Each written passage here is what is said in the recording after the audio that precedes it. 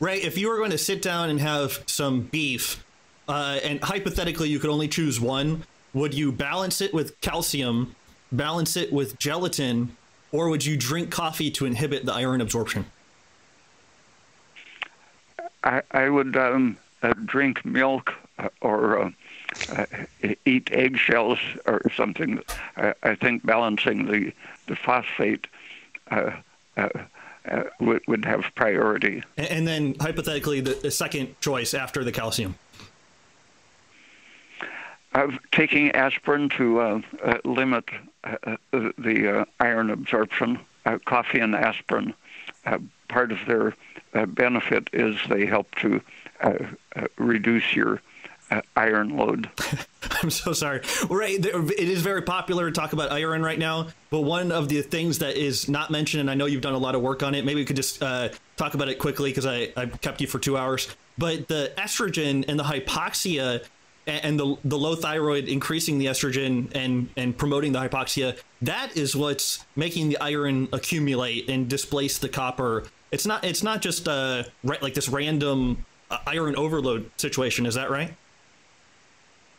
Yeah. People have been, animals as well as people have been tested. The amount of estrogen present in pregnancy causes an extreme increase in the efficiency of iron absorption and retention.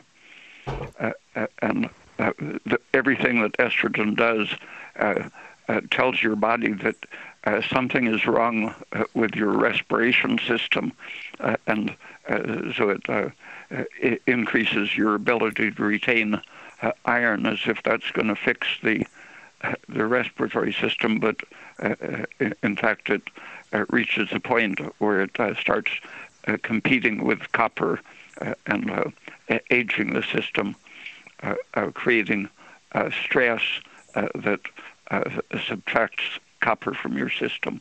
So the iron overload is actually hyperestrogenemia. Is that right to say? I think so in most cases.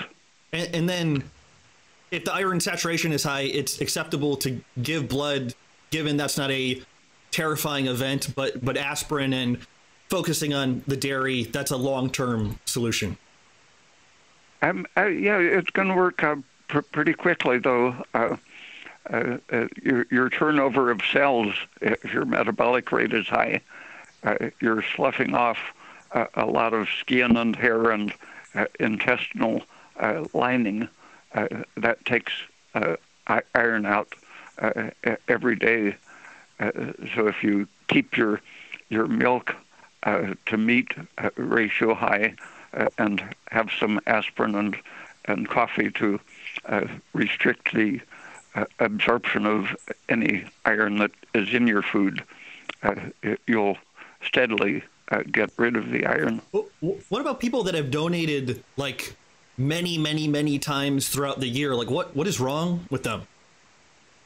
Like hemochromatosis, I've read about people that give like blood every week for like a year. Like how is that possible?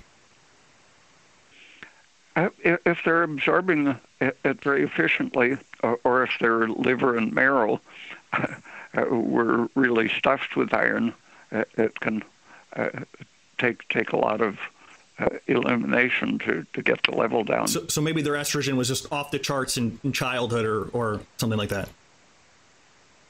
Yeah, you can carry around a lot of iron without any symptoms, as long as you're in a good oxidizing state that doesn't activate it and start the free radical process.